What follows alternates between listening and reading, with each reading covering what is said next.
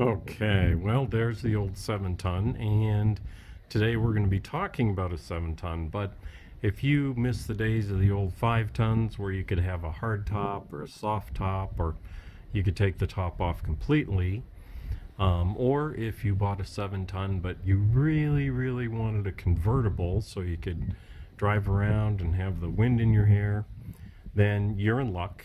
Today I'm going to show you how to reduce the cab on a 7-ton truck so it's like a convertible. Let's get started, but first we'll go over some tools. Here we are in an informal setting to go over the tools. Oh, and the instructions too, by the way. I'm looking at Technical Manual 10629-10C. It's the operator's manual for the 7-ton truck, and it talks about the process of reducing the truck height. Now, we're not going to go through all the instructions for reducing the height. We don't really want to do that. We just want to reduce the cab. And so the first thing it talks about is a bunch of tools that you need, and it lists 3 tools: an adjustable wrench, a pliers, and an Allen wrench. We never used the adjustable wrench and the pliers, so we don't need those. This one is an 8mm Allen, and that's the one that we used, and it worked great. It also tells you need a long piece of 4x4, piece of wood.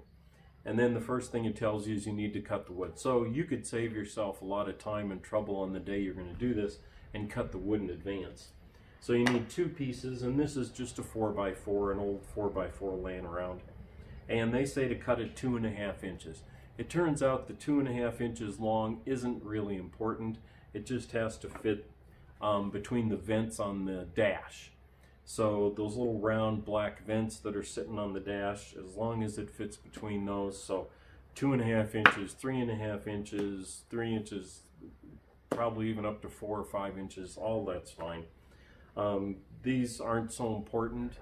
It just holds the windshield up off the dash, I guess, to keep it from breaking or from scraping up the dash. So you need those. Now, we found a lot of other tools really helpful, and one of those is a block of wood, just a piece of 2x4, and I'll show you in the videos when we use that.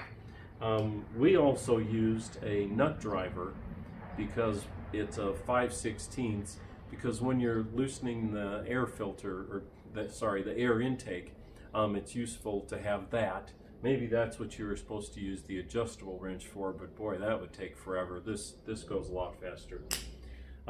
We also have a bunch of miscellaneous tools here: long screwdrivers, pry bar, things like that, because separating the cab from the truck body itself or the roof from the cab, was a little bit difficult. Maybe in my truck they haven't done it for a few years, and so everything was kind of stuck all together. And then the last thing we used was just a piece of wood. This one has a bunch of junk on it, but to get some leverage and to hold things up, you know, while the cab is just sitting there, we use this to kind of prop it up. So those are the tools that we used. The next few pages in the manual talks about letting air out of the tires and hooking up the limp home struts and all that kind of stuff. But again, we're not trying to reduce the overall height. We're just trying to reduce the cab to make it into a convertible so we can drive around with the wind in our hair. Okay, for the first of the 2 mysteries, we're behind the cab on the little platform, and there's a couple little I don't know, hooks or something you'd call it. I always kind of wondered what these were for. They're kind of too small to be a coat hanger or something, and there's 2 of them. One there, and then behind the exhaust stack and air intake there's another one. So there's 2 of those things, and I never knew what they were for. And the other mystery is inside the cab. Okay, so we're inside the cab looking for the second mystery, and it's actually right above us up on the roof. So what are these straps for? I thought, well, maybe it's for holding some kind of tool, a shovel. There's 2 of them. There's one there, and then there's one over on the other side too. Right about there. So, what are those for? Oh, and by the way, as long as I'm in the cab, one of the steps in reducing the cab is to have you reduce these. So this is the seat belt arm, and it can go up and down. And normally it would be in an upper position to make it more comfortable to have the seat belt. But they say to drop these all the way down, and there's 3 of them. There's one on the driver's side there, one between the driver and the passenger seat, and then there's one way over there on the other side. So one step is to drop all those down. The other step they wanted is to remove this back on the passenger seat and to drop the driver's seat all the way down so it's in its lowest position. We did all of those things, but later we found out, oh, we didn't really need to do those. Okay, so then we run back onto the platform, and the next step, after we've lowered the seats and the seatbelt columns, is to come back here to the air filter, and this is the air intake. And what we want to do here is take off this cap. The way we do that is we come down to this clamp, if my phone will focus. And again, we used a nut driver. It's not exactly clear what in the manual you're supposed to be using, but yeah, we used a nut driver and just take that off. Now, in the instructions, it actually says to take off this entire stack here. But again, I think that's to reduce the overall height of the truck. All we did was take off this cap part. And that's all you need to do to reduce the cap. And by the way, while I had the air filter cap off, I took some photos looking down the tube. On this photo, I zoomed in to see what it was down there. And the next step is to pull off the windshield wipers. We had quite a bit of trouble with this one, so we'll show you how to do it. Oh, and I have converted my truck to the civilian wipers because I didn't like trying to find the military ones. These you can get at any auto parts store. So in the instructions it said to pull off the hose up on the arm, but we couldn't figure that out, so we're just pulling it off right here where Jenny's pulling it off on the truck. And we found that to be a lot easier, and then it just comes with the whole wiper arm assembly. Also, we found it very difficult to push that little tab up. Yeah, Jenny's got her screwdriver in there, and I'm using a block of wood, which is helping a lot. Boy, that helps a lot. So, there, Jenny's pushed up on that tab. That releases the wiper from the shaft. And if we're lucky, we'll just be able to push this off. We had a lot of trouble before. And it looks like this one's going to give us some trouble too. So just follow this procedure and keep working it until you finally get it off. Okay, we figured out one problem that we were having. Jenny still got her screwdriver there lifting the tab, even though at this point we don't need to. And what I was doing is I was pushing on this silver part, which is the shaft itself, and we don't want to do that. So I had to back off a little bit and push on just the... Oh, there goes our piece of wood again. Push on just the arm itself and not on this shaft part. So that's something to remember when you're doing it. Hi. Okay, Jenny's still helping. One thing we did is we took out the gunner hatch. We just thought maybe it would make it lighter and stuff. So the next step is to get this back wall to fold in, and I showed you a couple of the things before, but here's what you need to turn. So it's this Allen, not the other ones, and there's 4 of them. There's that one up in the corner behind the driver, then there's one just beside the driver and a seat belt. Then there's one over there, and Jenny's going to turn it. You turn it counterclockwise. It's kind of a pain to get to them. And then there's one more over here on the passenger side. And they all have that same big Allen wrench. So once you've loosened those, then the back wall supposedly is loose. Now, we had a ton of problems trying to get it to move. So what we did is we actually took some big screwdrivers and pry bars and stuff, and we put it in here. It's not obvious where they split, but they actually split right here. And so if you can get a pry bar in there and pry it up, then the whole back window will separate. And you need to push the back window up first and then fold it in. Okay, so we're still trying to get the back wall moved. So the whole idea is this back wall is going to fold up here, and then you attach it with these straps I showed you earlier. But man, we tried and tried and tried, and we couldn't get the back wall. You have to lift it up a little bit, and then it will swing in and tuck up here. So we stuck some screwdrivers and pry bars and everything in there, and now we've figured out that really the whole cab is lifting, and I think you can see that. I'll use this pry bar to lift it up a little bit, and you can see right here there's a crack, and so I'm basically lifting the whole cab right now.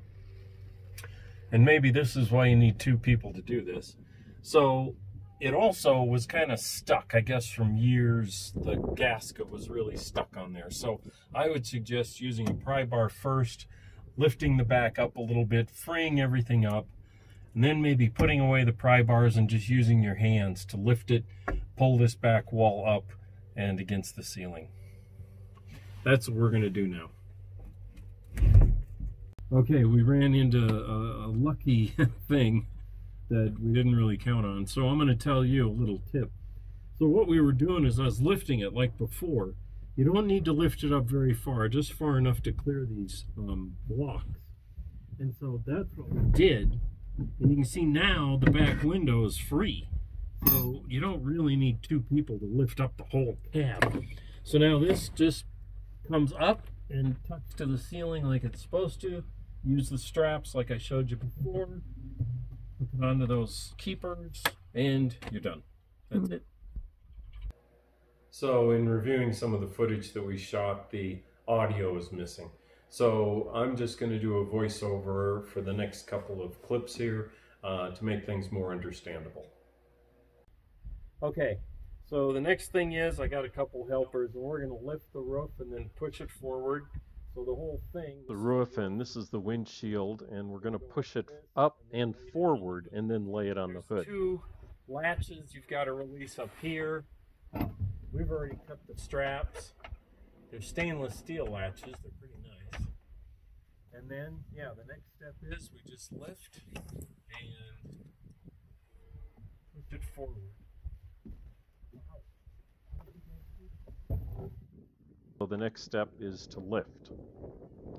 You can see the mirrors are folding forward by themselves. We did not do anything to prepare them, so the mirrors are just doing that automatically.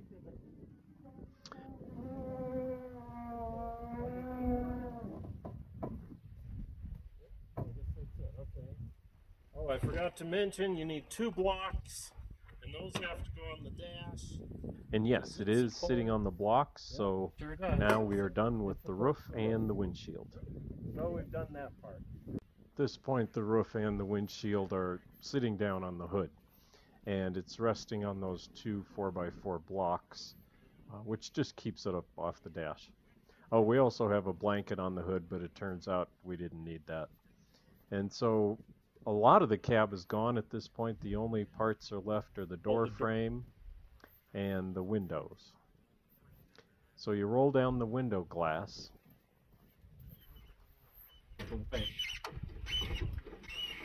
Roll down the window, then there's two clips here and they have a safety thing.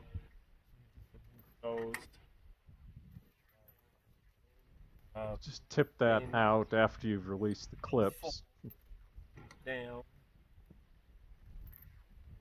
And I can see that my truck is broken. And it's broken, my truck. So I'll have to fix that later. Then the next part is to remove the door frame, and unfortunately it does just kind of pretty easy to do, but it's with my truck they forgot to cut down the hinge point. So I'm going to have to get a knife and cut that. And actually this whole just lifts off and put it on the ground. This is the last part. We've just got this frame around the door, and I have already cut the gasket, so I can easily separate this. This part's a little bit dangerous. You have to tip it out towards the outside of the truck quite a ways. So I'm standing on the bottom of the door so that I don't lose my balance and fall out of the truck. It's pretty easy to get it off at that point, and then you can either store it in the back of the truck or you can store it on the platform behind the cab. We're just going to throw it on the ground over there. And that's basically it then. Now you've got a convertible 7-ton truck. Okay, here's what it looks like with everything taken off. My wife and I, we're going through and cleaning all the weather stripping, all the gaskets and everything. They're really dirty. And I'm replacing the one that's on the between the windshield and the roof. You can kind of see it laying there because that one was leaking and water was getting into the cab. That's one of the reasons we decided to do all of this. So yeah, this is what it looks like. And while we're flying around this truck, let me mention a couple things. Number one, the operator's manual. It is available on Steel Soldiers. Also, this isn't really talking about reassembly, but one thing I should point out is when you go to put the hood, no, you should kneel on the hood to put the cab roof and the windshield back in place. You really can't do it from standing inside the cab. We put a blanket on the hood when we were lowering the roof and the windshield, but that wasn't really necessary. It does take 2 people to lower the roof and windshield onto the hood. I used 3, but I think 2 people could do it. 30 minutes is what the manual says. I think you'd have to practice a lot to get it done in that amount of time because that includes letting the air out of the tires and putting in the limp home struts and a lot of stuff like that. Finally, you shouldn't really drive with the cab reduced. If you do, it should be at very low speeds. So thank you for watching, and that's it.